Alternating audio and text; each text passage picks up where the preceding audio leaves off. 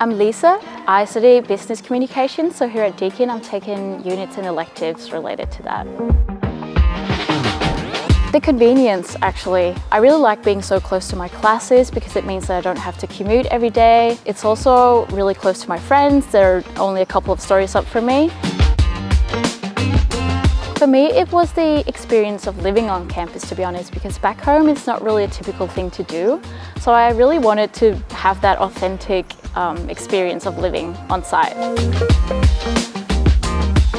Yeah, I do like to study in my room, but there's also plenty of designated study areas on campus if you kind of feel like a change of air.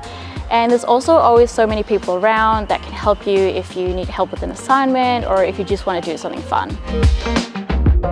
My favorite spot on Res is the MB deck. Let's go check it out. So here we are on the MB deck.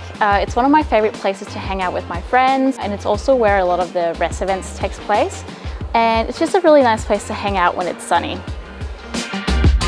It didn't take me too long to adjust to living on Res. I would say I got settled in my room the first couple of days, and then with all of the welcome events and the orientation week, I got more familiar with the campus layout in the first week and the area around it.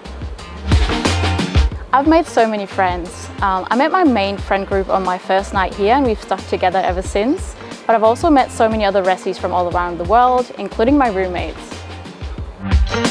In my spare time, I like to go into the city to explore the food and culture scene of Melbourne, as well as the nightlife. And besides that, 2 times a week, I attend yoga classes at the gym here on campus. So my advice would be to just attend all of the Res events possible, especially in the start of the trimester, because it's such a great opportunity to meet new people, and there's also often snacks and food included, which is really nice when you're a struggling uni student. So I live in a shared apartment here at the Melaleuca house on the 3rd floor. Let's go check out my room.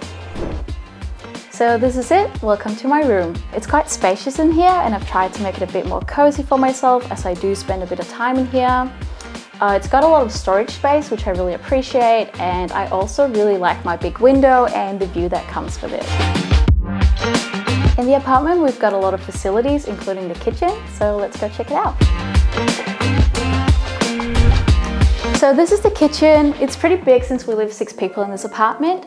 We've got a lot of cabinet space for food storage, and we've also got a microwave, a kettle and a toaster, which is all included in the apartment. And we've got 6 stove burners and 2 ovens, so cooking is a piece of cake.